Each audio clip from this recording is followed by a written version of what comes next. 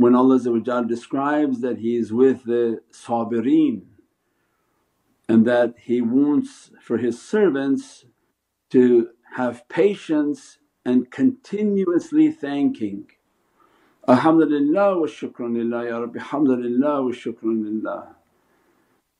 Because it takes away from us my willing or pushing for Allah to submit to me, and to remind myself that alhamdulillah wa shukran lillah that Allah has given everything to me, and I have to be content with what I have. The cup that I have, it's half full, because it could have been half of that too.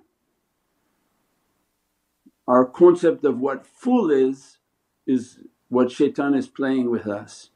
He makes the cup look very long and says, look, it's half full or it's half empty, but in reality you could cut that cup and say, look, it's full.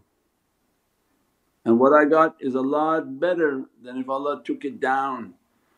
By alhamdulillah wa shukran lillah, Allah inshaAllah to keep it at that, Ya Rabbi thank you for what you have given. Whatever I'm desiring, what you have given to me, thank you Ya Rabbi, don't let it to be lessened. In your oceans of ni'mat and barakah, your oceans of blessings that expand what you want to give and don't contract and take that away. And Allah's promises, be a shakireen, means that to thank me and I give you more. But shaitan's goal is to block that. How can somebody thank Allah when they're so busy thinking the cup is empty? Like you didn't put enough in it, Ya Rabbi, it's empty, it's empty.